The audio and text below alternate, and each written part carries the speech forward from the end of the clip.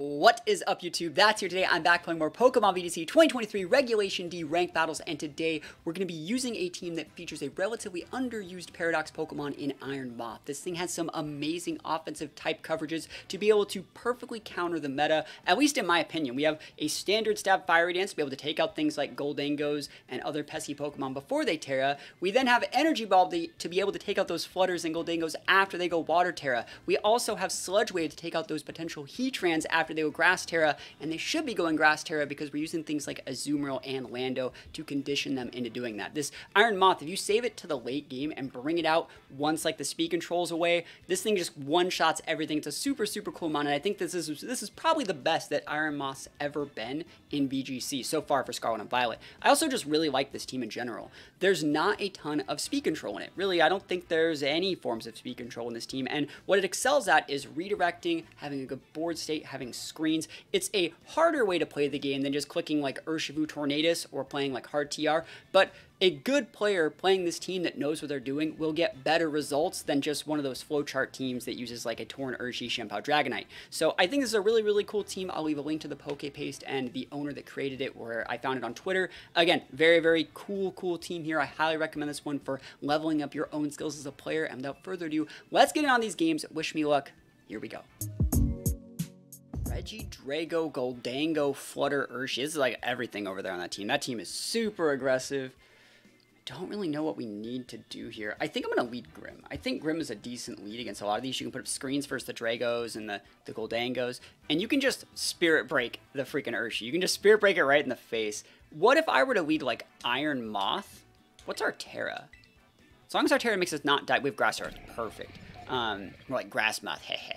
These two are a pretty good core, I would say. And then I don't think we need Lando here. Don't think we need it. I think Azumarill would be a lot better since there's so many special attackers and one of them is a Regidrago. This is a pretty good mon here. And then realistically, like Gholdengo mirrors aren't great for us. We could think about bringing Amoonguss here to be able to Pollen Puff our own Azumarill and have Azumarill hard carry, because I think Azumarill can like 1v1 like all of those Pokemon. I'm going to bring the Amoonguss. Now there's so much AoE over there. It's hard to sell. It's a hard thing to see here too. The Dango is fine. I think Dango's fine. We do not need Lando in this situation. Their only physical attackers are Urshi, and that auto crits through Intimidate. So Lando's pretty good. I just don't think we need it in this exact matchup. So let's go into this and see what they're going to lead with. I'm thinking popular cores here are things like Urshi Torn. You could see like Flutter Dango. Urshi Torn. Cool. Urshi Dark. Wow. Okay. That's different. Urshi Dark actually is worse here for them because they have a worse matchup versus Grimm. I wonder if I die. This Moth actually has a lot of defense investment, I think. So I actually don't think that I die. So that being said, what do I want to do this turn?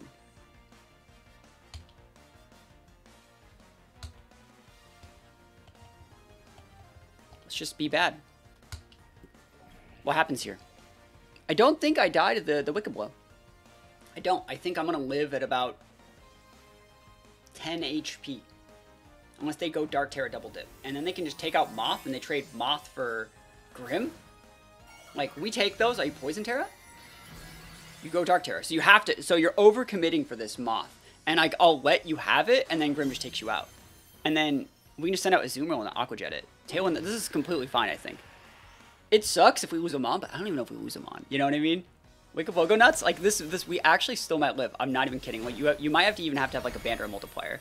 Now we'll see. We'll see if they take like orb damage or something. Because I think this thing's EV spread is like heavy speed with like mostly defense and special attack. Oh wow, that's thick. Yeah, he lost the 4x weakness there. That should be fine though, right? Like Azumarill still kind of comes in and says like, okay, so now what do you do? You know what I mean?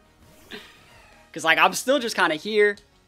I'm just going to liquidate it because Aqua Jet won't KO there. And then I don't need to do any of these yet, but there's a lot of special attackers, so I'm just going to put up the light screen right now to make it so we take less from Bleak Wind. Yeah, and they like way overcommitted there. Yes, they took the Moth out, but they have to pivot it out, right? So who's coming in here? That's totally choiced on that Urshi. Totally. Gholdengo on the Liquidate is not Not that great for you. You could Bleak Wind me. Rain Dance, please? Yeah, we don't need speed. That doesn't do anything. Speed drop unlucky, but it's fine. Big damage. Nice. That's with an Aqua Jet range. That's sick. Here we go. At this point, do we want to Parting and bring in our Dango? Yeah, kinda. It's free, right? And then we just hard swap back in the Grim to check. Yeah, that's great. Cool. I think this is a great play for us. Pivot out the Dango. They're trying to keep it alive, huh? Who's eating the Aqua Jet? Urshi can't eat two of them. Okay, we see their whole team now. And we're pivoting in that Dango at just the right time. That's so good. We have a light screen up. Like, next turn, we can literally just click, like, Make It Rain and Azumarill. Azumarill can even pivot out for Grim next turn. And that's fine. It's crazy how, like, good of a core this is defensively to where we don't even need speed control and there's, like, nothing they can do. I think it actually just shows how well made this team is. It forced your opponent to overcommit to respect our Iron Moth because they didn't know what it did. And then it just punches them with, like, correct defensive play. It's decent damage. I don't know if Dango takes out them. It'd be nice to get a miss on any of our mons. Yeah, that's fine. Double miss. Yeah, we take those. I don't know if Dango takes out Bundle in, like, one hit. We're vested here. But I will be swapping in Grim, I think. And probably just... No, actually, I kind of want to leave it on the board. I'm fine taking the damage that goes along with that because I think they're big pinned. Way bigger than they think. Their other two mons are low HP Dango, low HP Urshi. I'm actually going to go like this. I don't care if the Make Rain doesn't kill the bundle here. Nice. Protect. I like that for you. Freeze Dry and the Azumarill's fine. There's a light screen up. Like, we are vested. We're okay. Yeah. Sucks we target Liquidate into that Thundy slot, but it's alright. Hopefully this Dango takes out Bundle. I don't actually know if it does. Yeah. So this, though, doesn't even matter. So our stats go down here. If they want to bring out the Urshi, I think that's fine. If they want to bring out their Gholdengo, it's totally fine. The Urshi, I'm worried about Poison Jab. And I think our Tera on this Azumarill is, like, probably, like, grass or something. So, like, we don't want to eat that. Which means we might swap out the Azumarill to scout for what move they have. Aqua Jet might even just do it. Do we have Double Dip Water? We have Grass. Alright, so that's not great. But then that means they can't hit Dango if they want to lock into, like, a banded version of that. So that means I can just pivot in the Grim, soak, like, a potential poison attack, lose that Mon, and then Dango just finishes it off. We have Water Tera here. I don't think I would live either way. No, I'm fine with this. I'm fine just staying. Yep. So worst case scenario, we lose our Dango here, but our Azumarill should be able to take out their Urshi. I mean, maybe. It should be able to take out their Dango. I think we're in a pretty good spot. And if they want to make a read here, they should be able to know that we're vested by how much damage we didn't take from that Freeze Dry.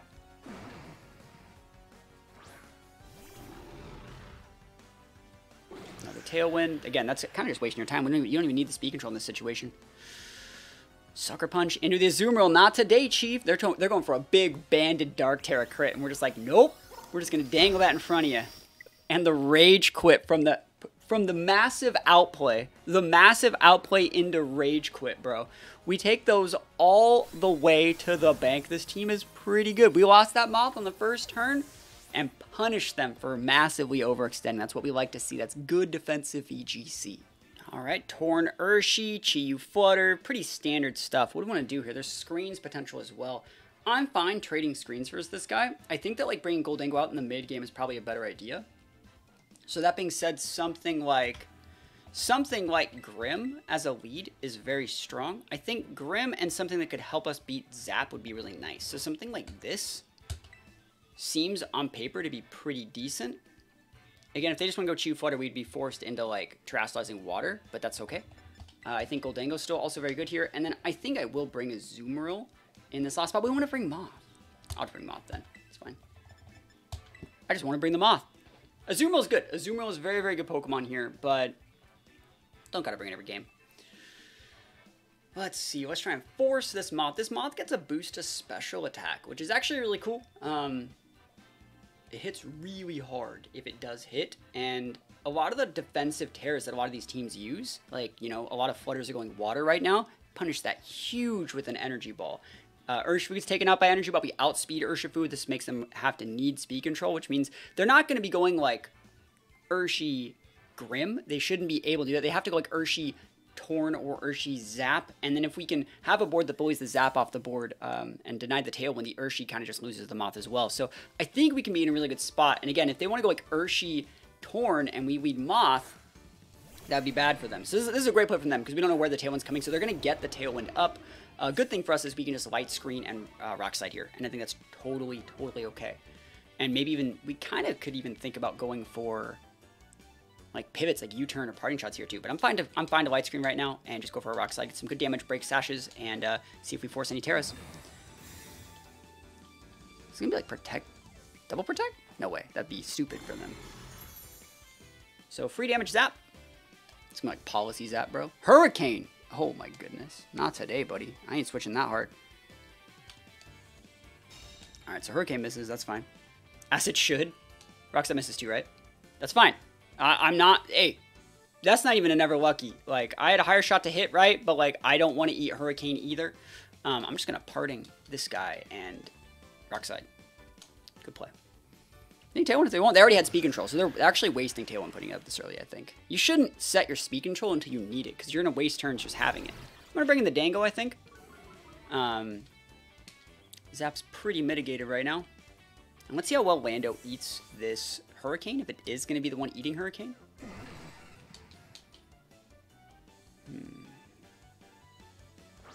Should be fine, as long as we're not taking more than 40% from this. Thunderbolt in the Dango, wow. Nah, it's not doing anything, though. There we go, double hit Rock Slide's nice to see. Great damage, holy moly. So the next turn's a 2-shot. So we can actually get away with a Nasty Plot here. Could definitely get away with that. I'm going to do it. Because even if you bring an Urshi, I'm just going to Trastalize to water next turn and probably block it. So it's good to go. Yep. We could U-turn and bring in Amoonguss. There's a couple other different things we can do. We can even protect the Dango this turn if we really wanted to. And just go for Rock Slide. And there's not that much they can do about that. I'm actually like low-key fine with that too. No, I'll get the Nasty Spot off. Because then next turn you'll be over-respecting the Dango. And then I can correctly weave in something like the Amoonguss. Hurricane Torn! What the hell is that? And I'm confused. Hurricane Torn? Yo, it's called Bleak Wind. Maybe you've heard of it. Blind Hurricane Torn, huh? What the hell is that? Oh my god, we hit the Rock Slide. Lucky. Oh my gosh, double Hurricane. Oh man, that was scary. I gotta swap this Lando out for Amoonguss. And so we're probably gonna go like Water Tera. If they send out the Urshi, I'll probably click a Shadow Wall or make it rain into something, and then pivot in the Amoonguss, and probably be good to go. Cool. Not that we need to re-intimidate things, but I think that like we said, we knew they were gonna go Zap. Zap's a good mon versus our team, and Lando kind of just bullied the Zap off the board just enough. They're waiting out the last turns of their speed control. Can't believe they have blind double Hurricane. Obviously, there's a Rain Dance somewhere to enable like the Water Urshi and the Zap, but like it's still weird to not see Bleak Wind. All right, Chi-Yu, okay. Yeah, it's still Water Tera looking. All right, exactly the same two as we thought, and it is dark. Okay, that's a little dangerous. Do I do this? How many turns left on their Tailwind? 2. Okay. Yep, we do this. I'm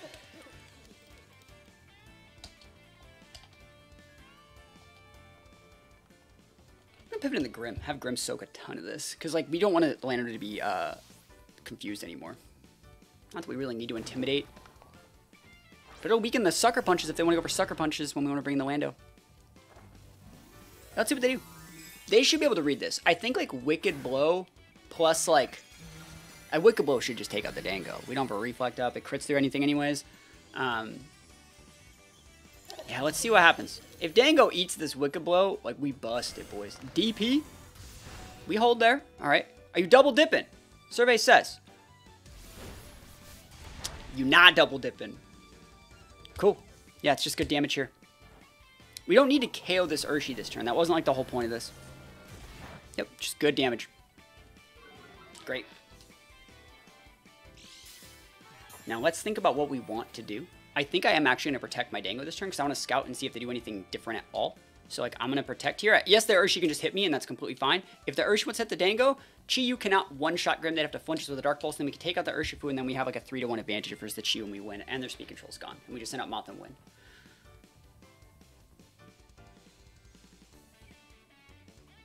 And if they ignore the Dango, well then they just wait out the speed control and we still win with something like Moth in the back probably. Terastallize. Grass. So now I can click Make It Rain. Yeah, I could. There are arguments for clicking Make It Rain last turn, like 2 turns ago. I just didn't feel like I needed to. I low-key thought their Urshifu was going to Terastallize into something else. I'm not going to lie. Tera Blast Grim. Are they trying to nuke the Grim? They are. With Tera Blast Grass. Okay, there's the light screen up. Are you nuking my Grim here? I mean, I will send out my Moth. And I will click. They are hitting the Dango. Okay, cool. So they're going to lose their Urshifu win. Cool. I was like, bro, I will send out this Moth and I will click whatever Poison Sludge Wave and just win the game. This is nice. Boom. Dunzo Manifesto.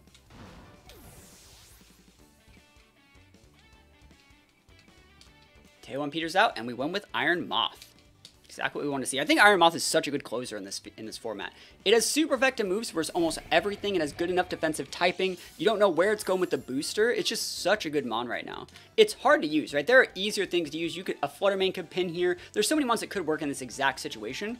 But like this definitely does work. We're just gonna Fiery Dance. Cool. Yep. And that should be all she wrote. Battle was canceled, and we take those wins all the way to the bank with Iron Moth. That's what we like to see. Okay, Lily Cole Hard TR. Oh, yeah, this is hard. We have good Water Teras and good defensive Teras on a lot of these mons. There are a lot of things that we can do right here. That being said, I think that, like, Grimmsnarl... We talked about this... I think briefly in the start of the video, but like against hard TR, I think that there's nothing really wrong with going like Grim Dango, going for like a turn 1 like Reflect Nasty Plot and turn 2 Protect. They don't have Urshifu, right? So we're afforded the luxury of using our Protect and then swapping out into like Amoonguss, and so something like that could be very good. So like these two plus this, and then like it's really hard to say what we want as the last spot. We can taunt things with this, like we can just open up taunt with Lando and they can't do shit. Maybe that's a good idea too. Would they really be Mental Herb? They'd have to be Mental Herb. On at least one of those TR setters. Otherwise, like, why are you using it? I'm going to bring the Azumarill. I think it's a good pivot for a lot of those mons. And I know we're supposed to bring Iron Moth, but like, I do think that like Azumarill's very good here versus like Iron Moth is too situational. They're going to get this Trick Room up, and we're going to do our absolute best to wait out the storm, use like Pollen Puffs and good defensive Teras to try and get out of this one. Sometimes you just got to lean into it and like let your opponent get up their speed control. We've been doing that like all day with this team, and just try and like bulk them out. So Lily Cole, standard. They're probably going to want to open up after you, right? Would you open up after you here?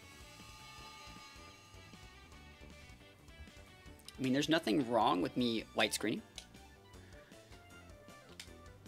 I could just like, am I that guy? They're gonna after you. I'm actually 100% after you right now. Like they're so after you and me. That means I want to set my light screen, and I want to get my Nasty Plot up. And then next turn they're gonna attack into that slot, and I'll go with my Grim and just go for a Protect Spirit Break. Unless I just wanted to like attack the out of that Torkoal and just weaken it to where like, I don't have to care about it like ever again.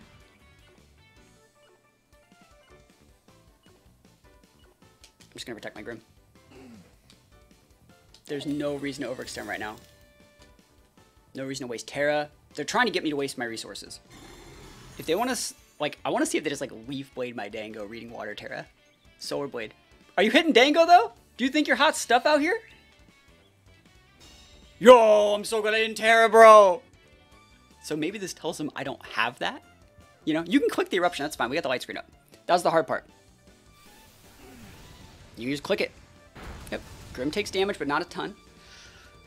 Okay. So this turn, they're just going to after you. Oh, the Rage Quit. Bro, that has to be a Rage Quit. That has to be a Rage Quit, right? That's like, my combo didn't work. Scoop. I bet you that's like a choiced Lilligant. I bet you. And then they're like, ah, fuck, you know, now it doesn't work. Because now they can't go after you correctly. And if I'm just not going to Tera, they can't after you because they're banded. And then I just KO their mons. I can just, like, you know, pivot out and do whatever.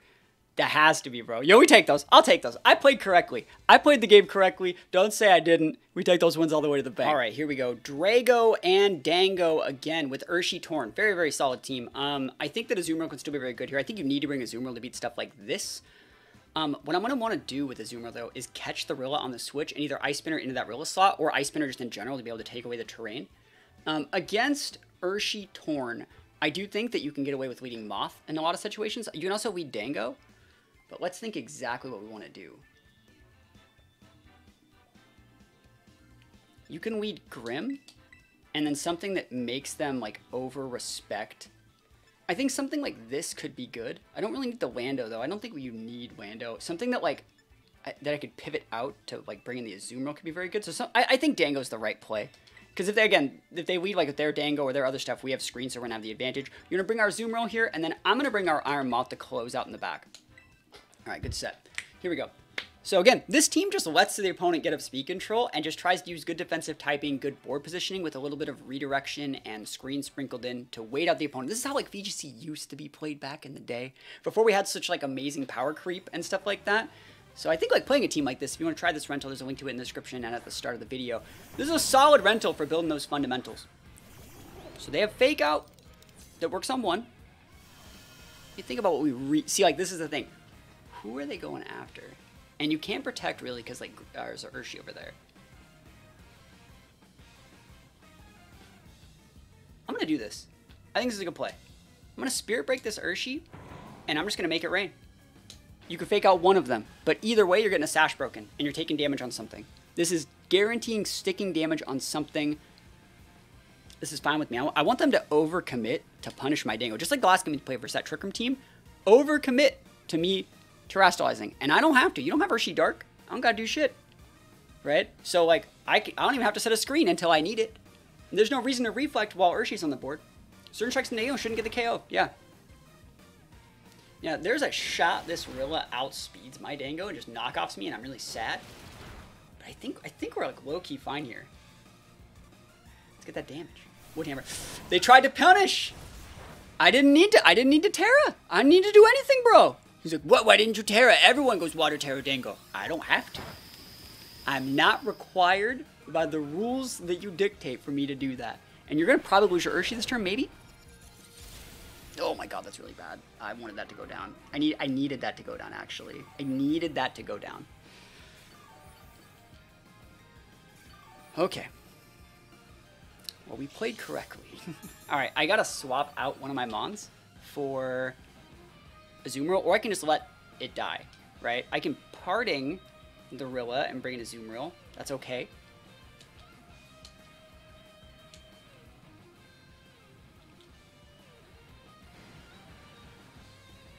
What if I, like, hard swapped Gholdengo out for Azumarill and Parting? I'm actually just going to put up a Reflect.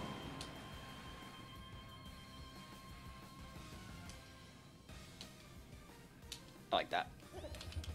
Yeah, that's fine. You're swapping out the Urshi, so I don't care. And so I'm going to get my Reflect up.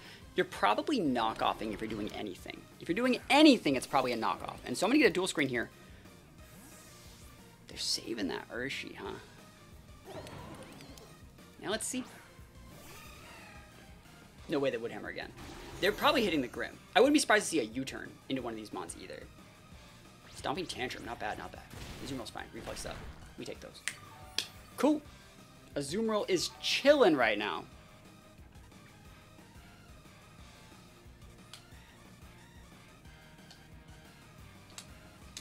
I'm gonna white screen first. I'm gonna Ice Spinner this. Yeah, this is fine. They're gonna go like water Dango, and then we're like, bro, I see you going water, I'm going grass. And they don't know that we don't have Tera Blast, but like, bro. This is gonna make them scared. They're probably gonna Nasty Plot. And we're just gonna get a light screen up, and then from there we're gonna try and stack as many Spirit Breaks as possible.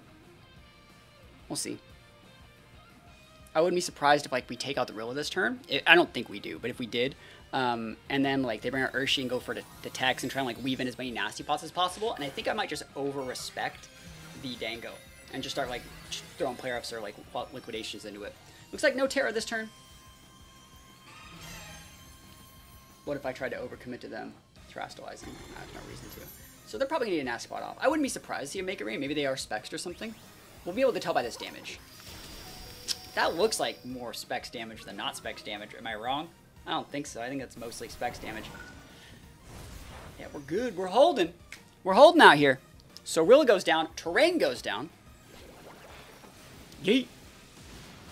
Nice. And we do check their Urshi, I think. I think we have enough damage to check their Urshi. And then we have the right Mons to beat their Dango in the back. I think that's the other thing that's very, very important here. Torn, huh? Didn't expect to see Torn here, I'm not going to lie. I expected to see Fargiraffe or Dango. Torn's actually the right play here, oddly enough. Our Mons are low. I'm going to Parting Shot this Torn and fodder my Dango here, I think. And I'm going to Ice Spinner the Torn as well.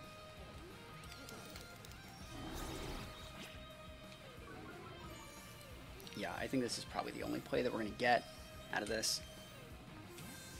We have, if we can get that Dango off the board, like, Moth comes in hot. Oh, are they just attacking Moth right now? Nah, it's fine, it's fine. I can need to Make a Rain. They're at -1 with, like, a light screen up. So they're maybe neutral with Specs. Bleak Wind, too much damage! Too much damage. Yeah, Make a Rain will get the double KO, I think. Oh, Speed Drop sucks, because they don't need to... Ah, that really, really sucks. That's so bad for us. That's so bad for us. I mean, I guess I'll be fine, but like, oh my god, that's still really bad. Okay. Zuma goes down. I should have probably just Aqua Jetted. Gholdengo's at -2. And now they have speed control. Like, that's the problem with this, is now, like, they don't need to set Tailwind. Come with the Moth.